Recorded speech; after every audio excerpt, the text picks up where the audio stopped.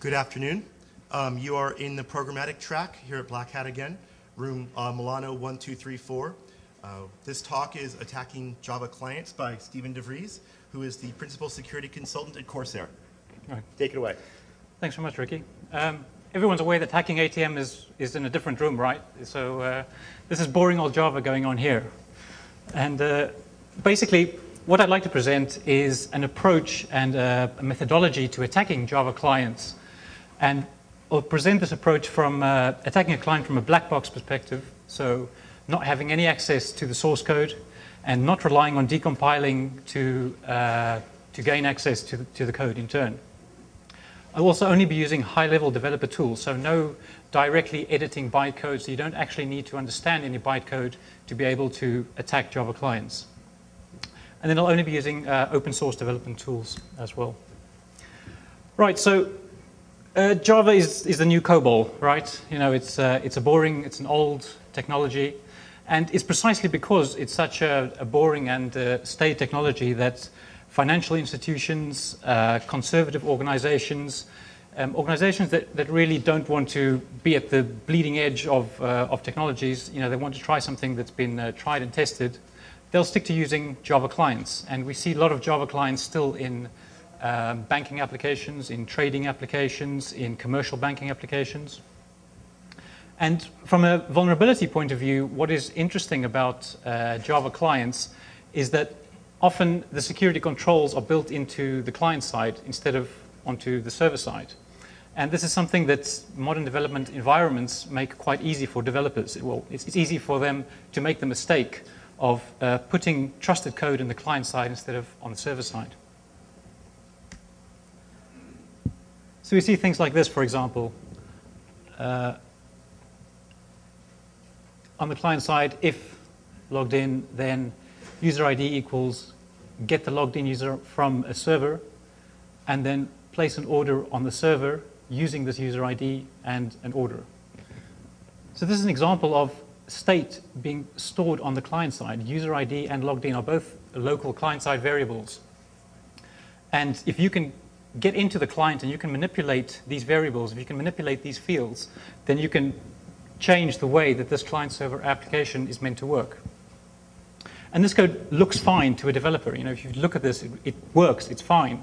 The problem is just that if you assume that the client is untrusted, which is the case, all clients are untrusted, then you can potentially circumvent the logic of the client and the server. So when I'm talking about Java clients here, I'm referring to all types of Java clients. That's applets, applications, JNLP applications, and even the new Java FX, which is really just a redressed Java. The difference in terms of running these on the client is you might have slightly different permissions by default on the clients, but you can change these. I mean, it's your client, so you can change the permissions to whatever you like. The point is that all of these are valid Java bytecode running on normal Java runtime environments. And all of them are subject to this approach. All the techniques I'll be explaining will work to all of them. So when we're looking at typical client-server application for Java, we have things like client side over here, server side over here. You have the JRE, the client running on the JRE, and then some kind of remoting interface here, the actual remoting transport, and then the server side. And Java is quite a feature-rich language, so there are loads of libraries and loads of different options you can use for both the client and the server side. For the transport, same thing. There's loads of different transports you can use, IOP over socket, IOP over HTTP, even a completely bespoke transport that the developer has invented for this particular application. And of course, EJB and RMI on the client side, or something invented specifically for this application. The point I'm trying to make is that if you want to try and intercept the communication between the client and the server, trying to go after the transport is quite difficult. You need to intercept a whole lot of different potential transports. The approach I'm going to take is to go at the client itself. So once you are inside the client, if we can get access to the client itself over here, we can then use whatever remoting interface is available and talk to the server, and then try and attack the server and try and circumvent the logic that's in the client. So some of the problems when you're doing a security assessment or when you're trying to attack a Java client, some of the issues you can run into are things like input validation. If you are testing a web app, it's really easy to circumvent the input validation. You can just directly manipulate the parameters, no problem. Doing that same thing on a Java client is a lot more difficult because you don't have access to those fields. You don't have access to those methods. The GUI also gets in the way of doing automated attacks. So it's difficult to do things like a brute force attack or enumeration attacks and so on. And then, as I mentioned, the remoting transport itself is difficult to intercept. Saying that, Manish Sandane released a tool at Blackhat Europe which will let you intercept serialized objects of RMI. So if the application is using RMI and serialized objects, you can use this plugin to intercept that communication. If the application is using something else, if it's using Spring remoting or if it's using a different type of remoting technology, well, then you can't intercept it. Decompilers, I think, is quite a popular way to go about assessing a Java client. As soon as you find a Java client, first thing to do is throw a decompiler at it and see what comes back. Problem is it doesn't work 100%. And even if it did work, say, 99%, you still wouldn't have recompilable code. So you'd have to try and reinvent that 1% that couldn't be decompiled, and then try and recompile the client, make your changes to it, recompile that again. It's extremely tedious. So the approach I'm going through is basically divided into two stages. Firstly, we want to understand the client logic. We want to understand how the application works, what are the important classes, and how the execution flow goes. And secondly, we then want to be able to manipulate the fields and the methods inside that application. And I'll break this down into a further 3 steps. Information gathering, probing and analysis, where we take a bit more active role. We actually want to see how the execution flow of the application is happening. And then thirdly, the exploit is where we actually try and circumvent the application. A bit more detail about what we're trying to do in each of these. Information gathering, we just want to find out what are the interesting classes. By interesting, I mean, where is the business logic? We're not interested in all the libraries and open source tools and so on that are included in this Java application. We just want to go after the core business logic. So where is that logic? Secondly, we also want to find out what are the methods that are available on the server side. So which methods are exposed by the server? And where is the comms layer? It ties up with the previous one. We really just want to find out how do we call the server-side methods. Probing and analysis is looking a bit more in-depth at the flow of the application. So we want to know where is the interesting execution flow, where is the key security logic. Is there any security logic in the client? There really shouldn't be. All the security logic should be on the server side. So we want to try and identify if there is key business logic or key security logic in the client. And then finally, for this approach, I'm using the technique of injecting a shell into the application.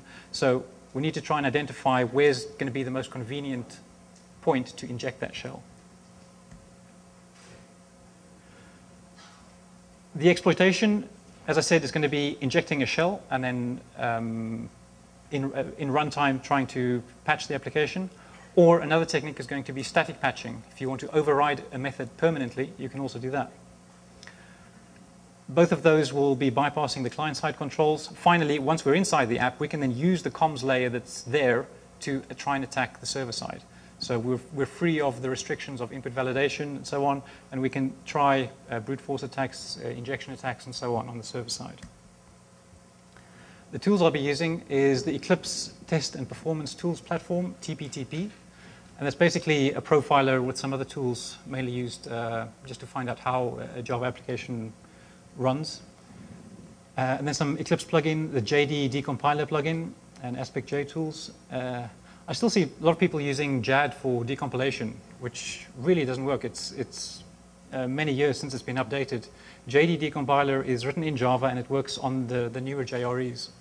It's released both as a plugin and as a standalone app, and it's quite good. Then we'll also be using the Bean Shell and the Java Object Inspector. And I guess the star of the show is Aspect J. Aspect J will let us manipulate a lot of Java code without understanding bytecode.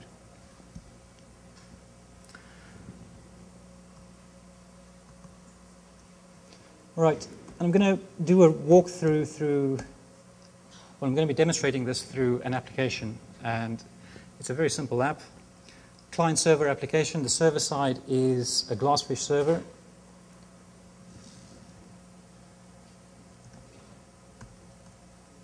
And the user logs in. So user logs in, they can click on an order, and they can view where their order was shipped to and where their order was billed to. Okay, quite simple. There are two users, there's Bob and there's Alice. Okay, and Alice can see these orders, and Bob can see the others. Right, quite simple. But immediately, just from that simple functionality, we already have a number of attack scenarios that stand out. Firstly, can Bob see Alice's orders? Those were just order numbers. So, can we manipulate the application so that one user can see another user's orders? Can we perform SQL injection attacks using any of those fields? And, for example, can we do an automated attack like brute force attack of login credentials? Now, obviously, to do something like the access control test, we can only click on order numbers here. So if I wanted to try and access Bob's numbers, the GUI just won't let me do it. It gets in the way, right? Similarly, if I wanted to try SQL injection,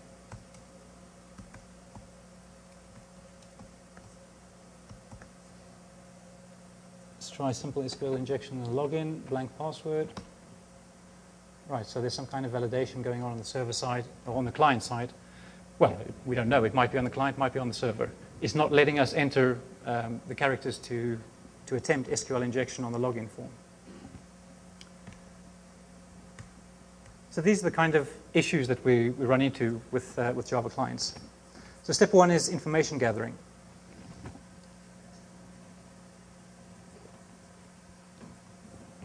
What we're simply going to do is have a look at the content of the jar files. So the first place we start is on the program launcher. In this case, it's a batch file. If it was an applet, the launcher would be in the HTML source code, or JNLP, it would be in the JNLP file. The point is you always have a launcher, and the launcher would show you the class path and the main method. So the class path here already gives us some information. Remember, what we're trying to identify here is we want to find out where are the interesting classes, where's the business logic, and identify a point where we can inject our shell. So by doing a quick Google of the available jar files, we'll see that all of these belong to Glassfish.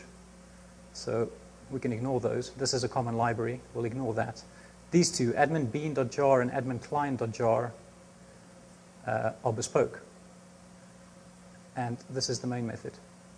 So we know admin bean and admin client are of interest to us, and those are the ones we want to focus our attention on.